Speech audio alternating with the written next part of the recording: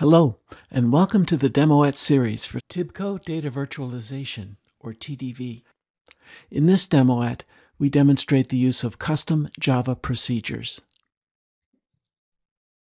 Here is our agenda. We begin by defining custom Java procedures and outlining their importance for our customers. Next, we walk through a very basic demo of building and using a custom Java procedure. Finally, we summarize the contents of this Demoette. Let's begin by discussing what custom Java procedures are and why they are important for our customers. TDV provides an API that enables Java programmers to write code that interacts with TDV.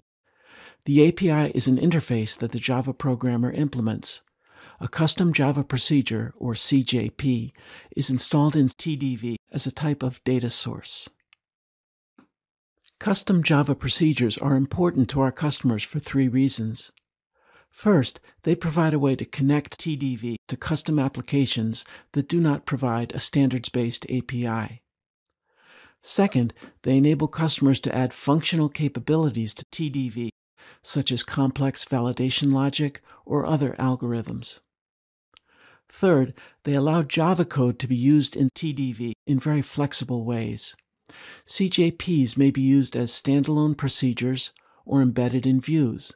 They can be called by TDV SQL script procedures and promoted to custom functions. Like any other TDV resource, CJPs may be cached and published. Next, let's walk through a very basic demo that shows the use of a custom Java procedure. Here is the business problem that we illustrate in this demo. This company earns revenue by answering questions asked by its customers. To answer these questions, the company has developed a Magic 8-Ball application, which can provide an answer to any question. The questions themselves are stored in a corporate data warehouse. This company would like to use TDV to provide a federated view of questions and answers. However, the Magic 8-Ball application does not provide any type of standard interface, such as JDBC, ODBC, ADO.NET, OData, or web services, that would allow TDV to access it as a standard data source.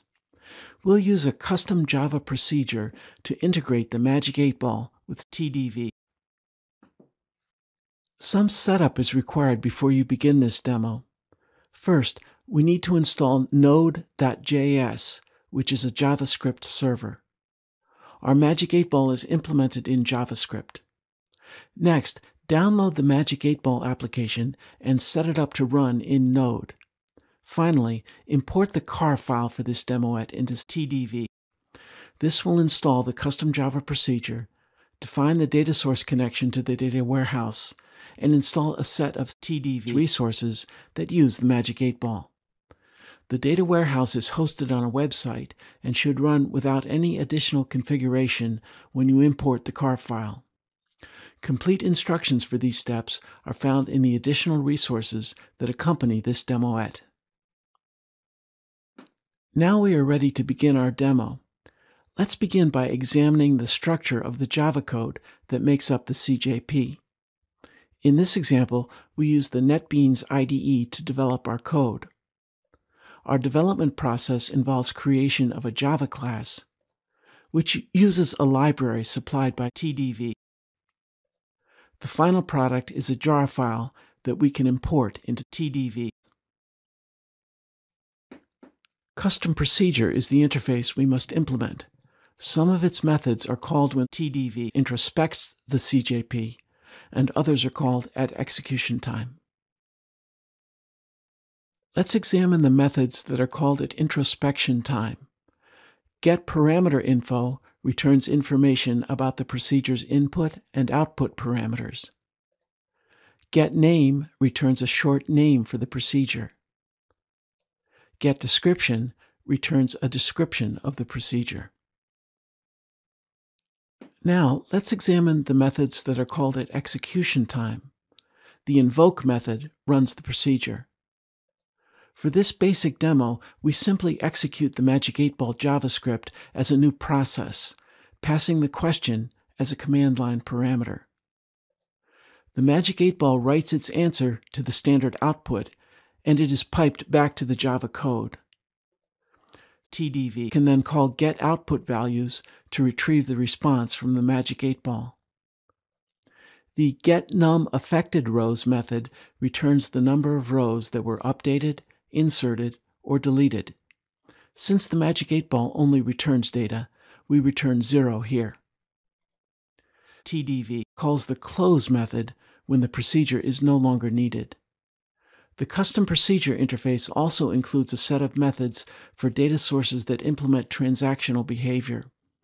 These methods are beyond the scope of this introductory demo. Our code is complete, and now we can prepare it for import into TDV. To do this, we compile the code using the same Java version that TDV is using. Note that we include the location of the csext.jar file in the class path. After compilation, we jar the class file. The jar is what we will import into TDV. Now we can define the custom Java procedure in TDV.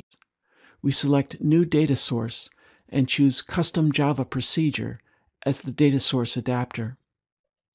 We have placed the CJP jar in TDV's conf custom jars directory. This is a convenient place to put it because it is the same location that TDV will choose if we later export the CJP as a car and import it into another TDV system. Now we see the M8B resource, which is the short name we used in the CJP code. We select it and introspect it. When introspection is complete, the TDV Studio namespace shows the magic 8-ball data source with the M8B procedure. If we open M8B and execute it as a standalone procedure, we can enter a question and receive an answer.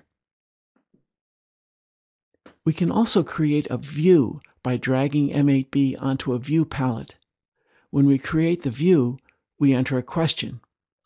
As the SQL tab shows, this question is permanently embedded in the view, which is a valuable approach for questions with constantly changing answers. Next, we'll use M8B as a helper procedure. This procedure accepts a question, calls M8B to get an answer, and then embellishes the answer with additional text. We pass in a question, and our response is returned. Notice how SQL script and Java code can freely interact in TDV. We can also use our custom Java procedure in a transformation. We drag it into the transformation, feed it a question, and use the response as part of a new data structure.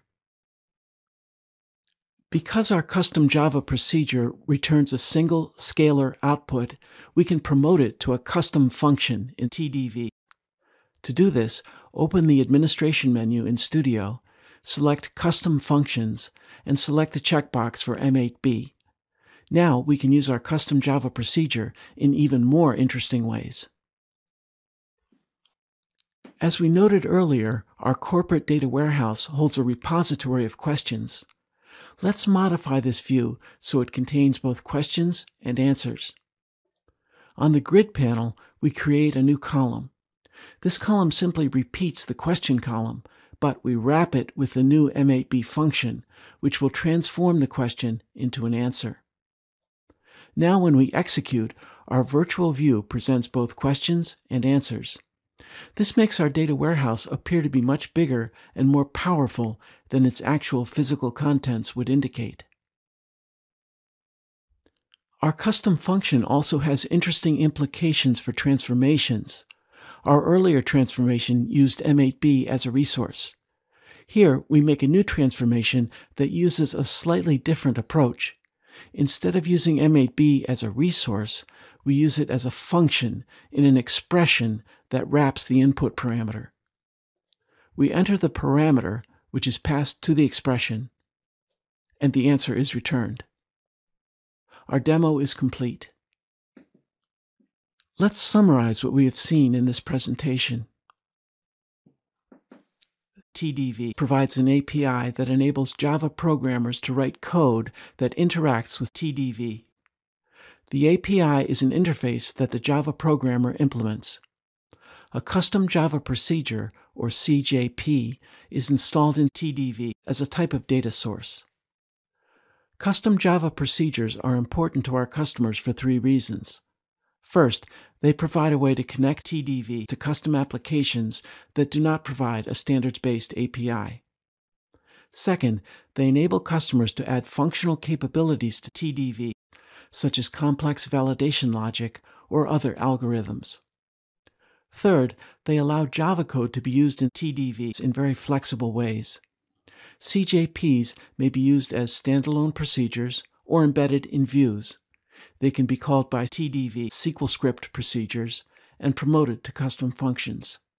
Like any other TDV resource, CJPs may be cached and published. Thank you.